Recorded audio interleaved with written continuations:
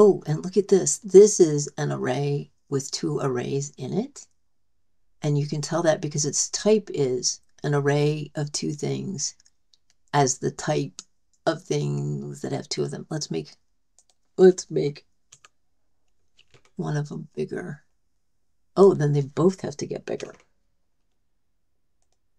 Yeah, so then this is the type of the inner arrays. They have 3 in it, and then the outer array has 2 of those in it.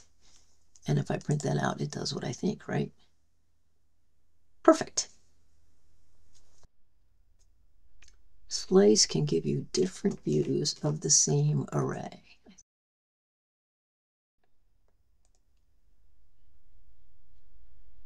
Yeah, so this declares an array that has 5 things in it. And then it declares a slice that is a reference to this variable from position 0 and 1. And this one is a reference to ints from 1 to the end. So when I run this, ints has all of them. Slice 1 has the first 2. Slice 2 has from the 1 position to the end.